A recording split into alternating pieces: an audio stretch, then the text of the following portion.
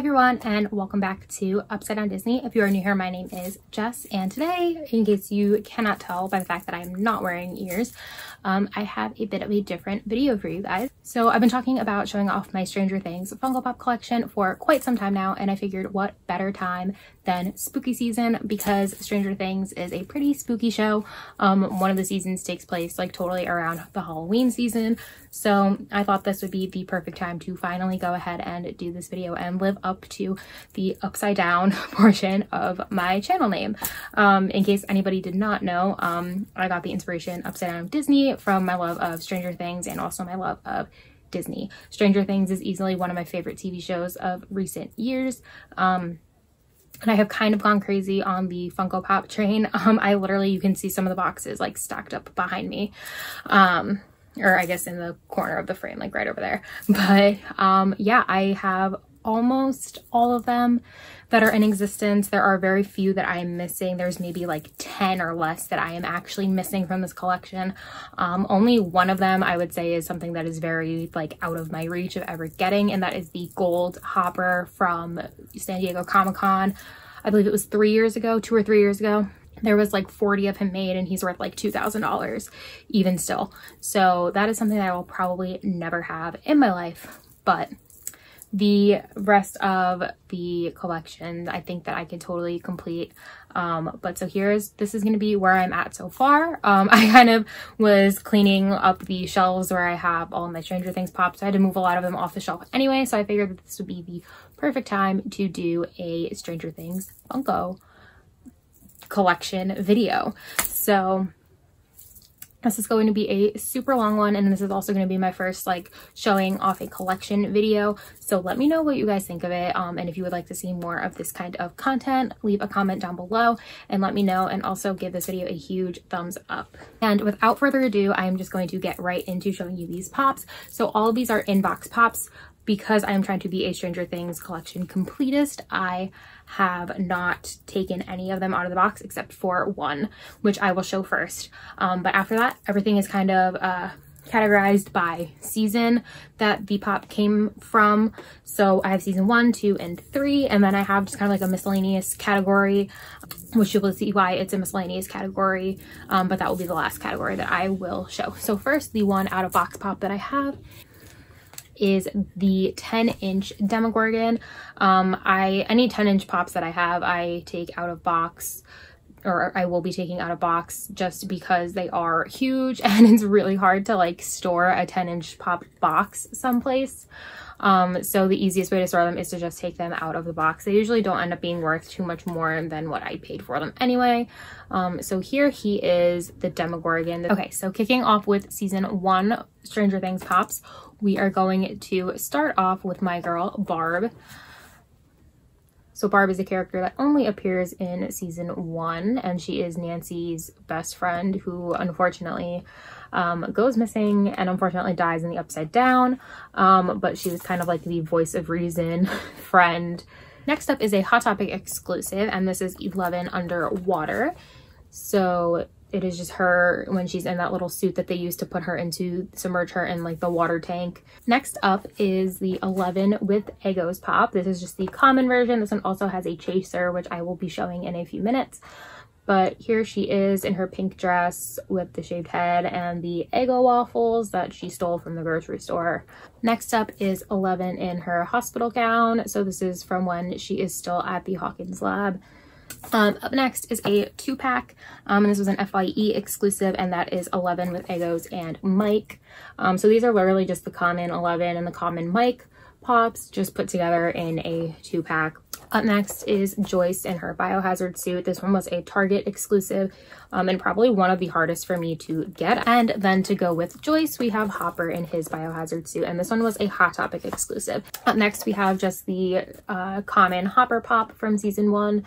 So I do have the chase version of him as well, but here he is in the common version. He just has his coffee cup and a donut because mornings are for coffee and contemplation.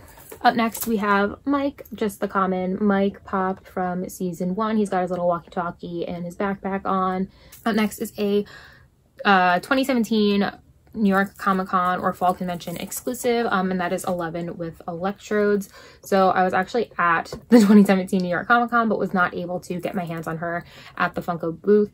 I think that this was one of the years where they had started doing the lottery system, and I unfortunately was not picked for the lottery and did not get a chance to get this pop, but I was able to. I think this might have been exclusive at GameStop.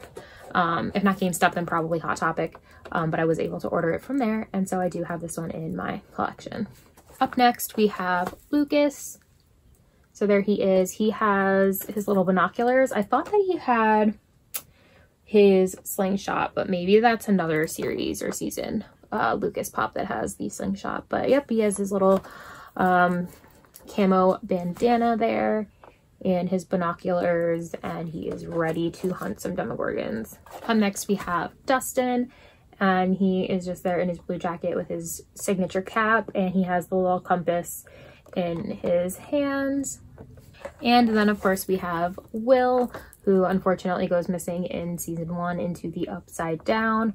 But so this is him pre-disappearance. He has his little jacket and backpack and his adorable little bowl cut haircut. Up next we have Nancy Wheeler. Definitely one of my favorite characters, and I absolutely love this pop. I love the details, like I just love like her hair, how it has like that messy bun kind of look to it. And she has the little gun in her hands. And then of course you can't have Nancy without Jonathan Byers, Will's brother, so he has his camera. And then up next we have Joyce Byers, Will's mom, with her Christmas lights that she uses to communicate with Will. I absolutely love this pop because I just love the whole like where everybody thought that she was crazy for trying to talk to these Christmas lights, but it turns out that it actually was her son communicating with her and that she just never gave up hope. I think Joyce as a character is what really drew me to Stranger Things, because she is just such a strong character and such a good mom to her kids. Where she literally like risks the whole town thinking that she's gone crazy in order to find her son, and she doesn't give up no matter how impossible or improbable it seems. So yeah, I definitely love Joyce Byers. I love Winona Ryder as an actress, so yeah, this is definitely a favorite. Up next is another 2-pack of pops. So this one is a 2017 Spring Convention exclusive. So this was exclusive to Emerald City Comic Con, and then they also sold it, I believe, at FYE. And it is Upside Down, 11, and Barb. So it is the two of them both while they are in the Upside Down. Up next is the villain of season 1, which is Dr. Brenner. 11 calls him Papa because he's kind of the head of the Hawkins lab and the only father figure that she has ever had. Up next is 11 in her burger t-shirt. Next are 2 movie moments, Funkos. I guess they're technically like TV moments, but this one is Steve fighting off the Demogorgon. I think this is from season 1, where they're kind of in the big like junkyard, and he is fighting off the Demogorgons. And then this one is 11 fighting the Demogorgon, and this is the last scene before she ends up disappearing back into the Upside Down. So this one's super cool. I love the detail, like the dark detail around her eyes and the blood coming out of her ear, and the way the Demogorgon looks like he's like melting into the wall. And up next we have the common Demogorgon pop. So it is just like the mini version of the 10-inch one that I showed earlier. Up next are all of the chases and a couple more exclusives from season 1. So first up we have the Barnes & Noble exclusive Dustin in his brown jacket. This was another one that was hard to come by. I never got him at Barnes & Noble when he was released. I don't know if I ever actually saw him at Barnes & Noble, but yeah, so he is wearing a brown jacket instead of the blue jacket is the only difference. And it took me a couple of years. I finally found one for a decent price at New York Comic Con and picked him up there. And then we have Upside Down Will. He was a Think Geek exclusive. He was another one that was kind of hard for me to find because we don't have any like Think Geek stores around here, and I think they're kind of connected to GameStop, but our GameStops never got these. So my only other option would have been online, but he sold out pretty quickly. So again, I found it at New York Comic Con, maybe last year, the year before, for a pretty decent price, and picked him up. But so he is looking like super pale, like he's in the Upside Down, and he's also physically upside down in the box, which I absolutely love. And then we have a 2017 San Diego Comic Con exclusive, and this is Steve with the baseball bat, looking super like beat up and bloody. This was the first Steve pop that they ever made, so for a while he was a pretty hot commodity. I was lucky enough that I was able to order him from Hot Topic when they released, because he was a shared exclusive. So the one that I have just has the summer convention sticker.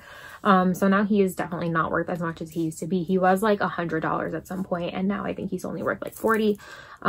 But the convention exclusive sticker one, like the San Diego Comic-Con stickered one, I think is still like $60 maybe, but here he is. I super love him. He's definitely one of my favorites. And now for the 3 chasers from the season 1 series. So we have 11 here with her Eggos, and this time she has the wig on and she is like all cleaned up and has little rosy cheeks.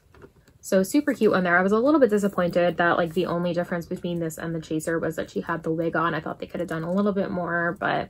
And then we have the Hopper chase, where this one was really a disappointment because the only difference is that he does not have his hat on in the chase variant, which I feel like was just kind of lazy to do on Funko's part. I was lucky enough to get these chase versions because this was back in the day when there wasn't as many rules for like Hot Topics on Funkos and pop collecting. So I was friends with the manager at the time, and he was actually able to hold the whole collection and like give me a call when they came in, like the chases and like all the commons and everything. So I was actually able to go in and like pick them all up at the same time. And he was able to hold them for me. They can't do that anymore, unfortunately. They're not allowed to do any holds or anything like that. They have to put everything out new that they get for pops first thing in the morning. These are the first chase pops that I was ever able to add to a collection before, so I was super excited about that. And then the next and final season 1 pop and the third and final chase is the Demogorgon chase, and this one has him with the closed mouth, which I think just looks super cool and spooky. Moving on to season 2 pops. The first thing is not a pop, but it is a Dorbs. I think that this is supposed to be from season 2, right? Because he goes down into the little like upside down cave in season 2. So this is Steve with the bandana, and this is a 2018 San Diego Comic-Con exclusive that I picked up from Barnes & Noble. I usually don't buy Dorbs, but there was another one that I was picking up at the same time. It was a San Diego exclusive that year, and I just grabbed him just to grab him. So there he is. And again, just grabbing in no particular order. First up, we'll start with a Hot Topic exclusive. This is Dustin in his hockey gear. Next up, we have the Hopper from season 2. So this is him with a flashlight, and he has on a little like police hoodie.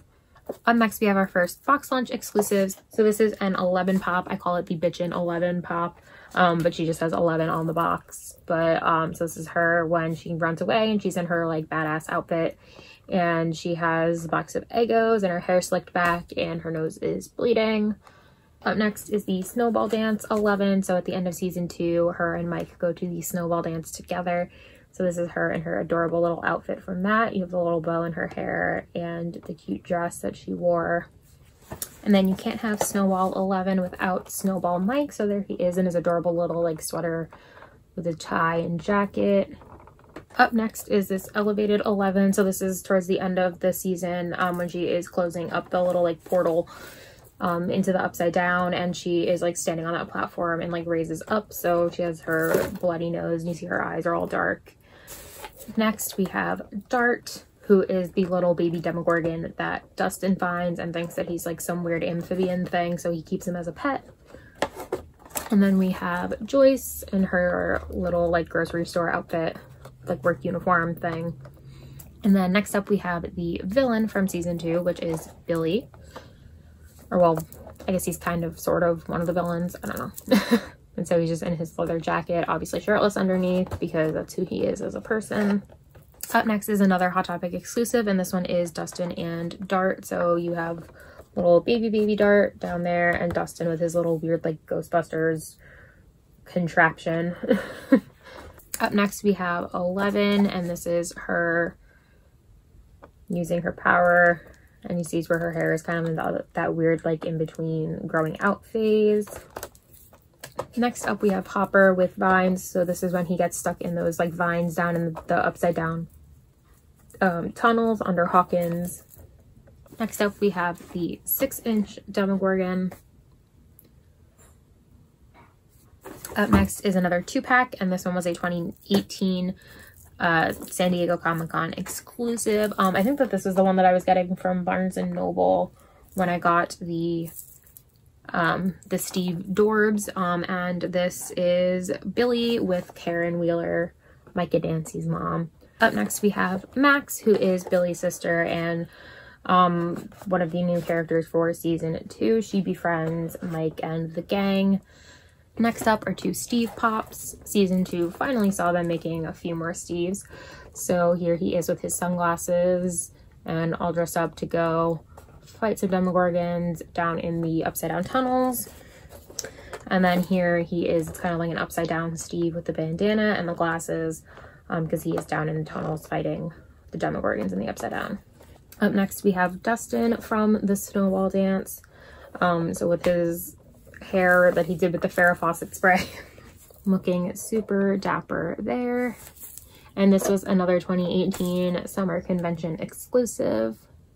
Up next we have all the kids in their Ghostbusters Halloween costumes. So again, we have Dustin, and he has a little ghost catcher thing, his little candy bag, and it even has the detail of having the name of which Ghostbuster they are on it. So it has stamps on the little tag there. It's gonna be hard to read on camera, but I promise you it's there. And then you have Lucas in the Venkman outfit. And then you have Will as Spengler.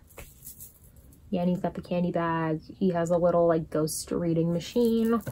And last but not least, Mike also dressed as Venkman because him and Lucas argue over who gets to be Venkman.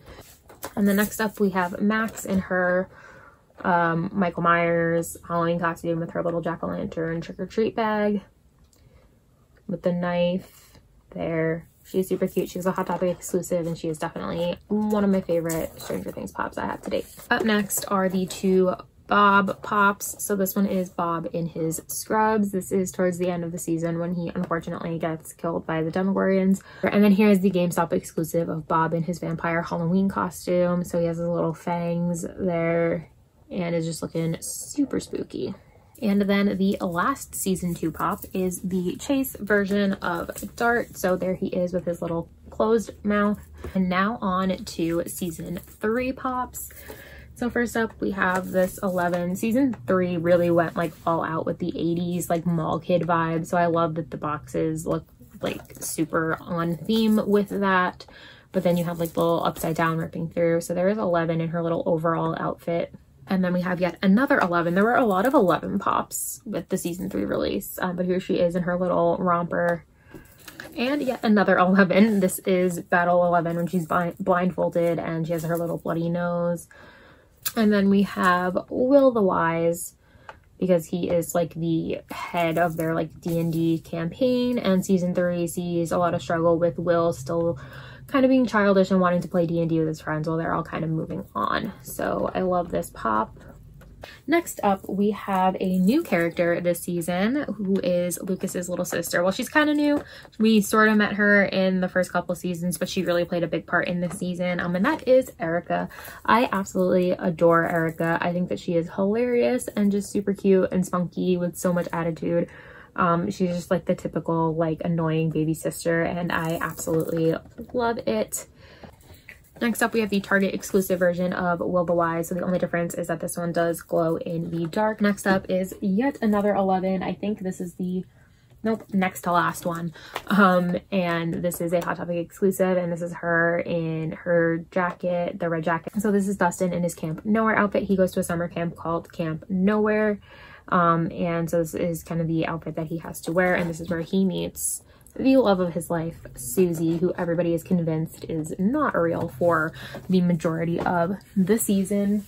But then we find out that Susie is in fact real when Dustin radios to her to help him solve a problem in their fight against the Demogorgons and the Upside Down and everything. So there is Susie with her little microphone that she uses to communicate with Dustin. And this one was a 2019 fall convention exclusive. So up next we have the Target exclusive Dustin. This one came in a box set with a t-shirt. And so this is him. He has his Camp Nowhere hat, and then he has the t-shirt from the like TV show that he watches. Up next we have Mike. I think this is Mike from the end of the season when the buyers are packing up their house to move. And then we have 11 from the same part of the season. And this was a Target exclusive, and she has the little teddy bear that she finds. Next up is Hopper from season 3 when he is supposed to be taking Joyce out on a date. So up next is the flayed Billy Pop. So in season 3, Billy becomes like kind of taken over by the Demogorgon / the upside down like mind flayer thing that is like sort of what controls the upside down.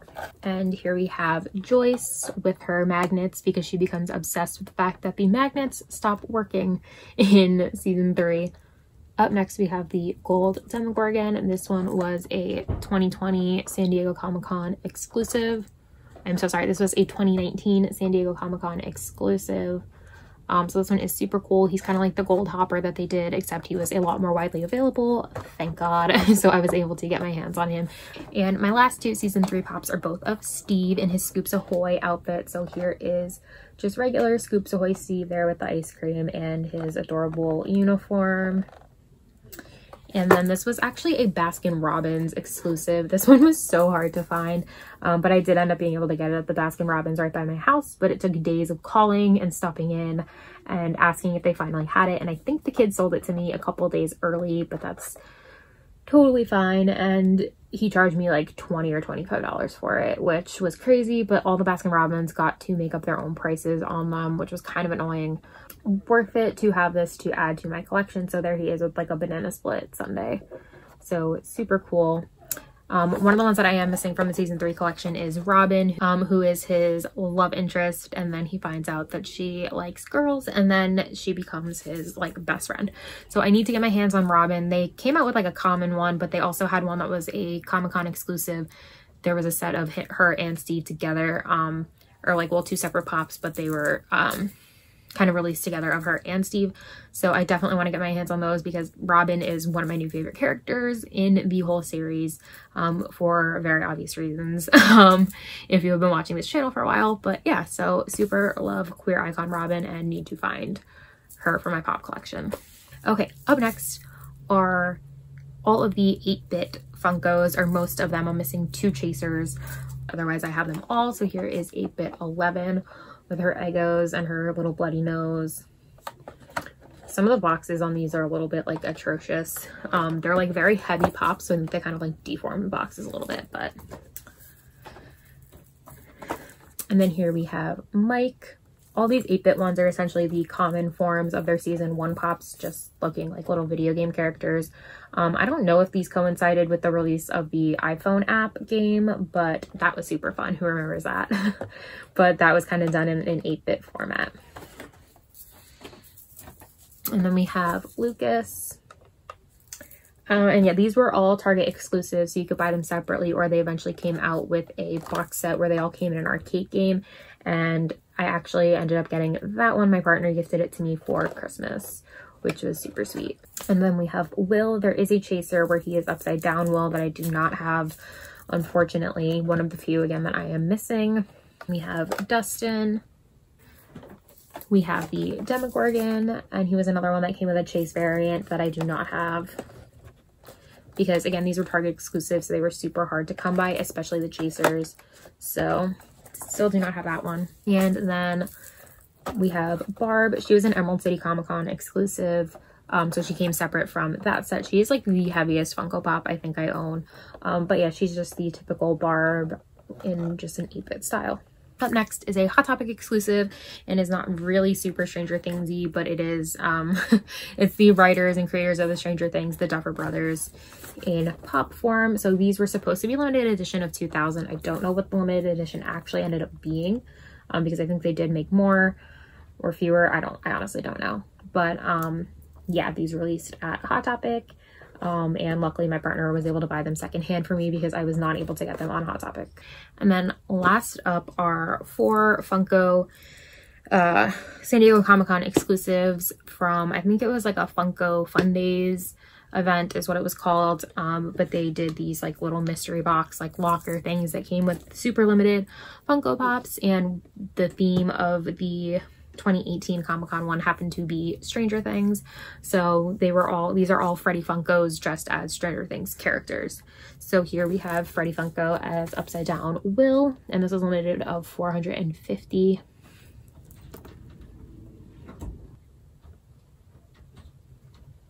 So the second of these Freddy Funko Pops that I have is the Freddy Funko Dustin. So this one was also a limited edition of 450. So super cool one there. He has like the same outfit and everything that the original Dustin Pop has, just is Freddy Funko, who is kind of the mascot for Funko, for anybody who is not super familiar. I was able to get these off of the website of Gemini Collectibles. They are a company that sells Funko Pops and other collectibles. And they frequently partner with Funko. They do get like a limited stock of some of these kinds of collectibles from different conventions and things like that. Sometimes they release their own exclusives with Funko. So that is where I was able to get these. I did have to pay a pretty penny to get them, but I think that it was totally worth the splurge. Next up is a Steve one. So this is Steve with the sunglasses, Freddy Funko. So super cool one. They're also limited edition of 450. Oh, and yeah, you can see there it says Fun Days 2018. So yeah, Funko Fun Days was the event. And then last but certainly not least, because I think that this was the most popular of the releases from Fun Days that year, it is the Freddy Funko as Steve with the bat. So there he is all bloodied up holding the bat with the nails in it. And yeah, this one was super popular and it's just a super cool pop. These are the only Freddy Funko Pops I have in my collection. These end up being typically worth a lot of money. Like each of these is worth a couple $100s right now. So yeah, again, because Freddy is the mascot and they do all kinds of cool ones like these, they typically, and they are more limited, so they do tend to be worth a little bit more money. Okay, and that about wraps up my Stranger Things Funko haul. That is every single Stranger Things pop that I own, and minus maybe like 10 that is every Stranger Things pop in existence currently. So let me know down below which pop from this collection is your favorite. Do you have any of these Stranger Things pops? Do you have a more complete collection than I do? I would love to hear about it. So yeah, comment down below, let me know. And if you like this video, please give it a huge thumbs up and subscribe to the channel and ring the notification bell so that you can come get stuck in the upside down with me again soon. And as always, I hope that you guys have a magical week and I hope you're having an awesome spooky season, and I will see you in the next one. Bye.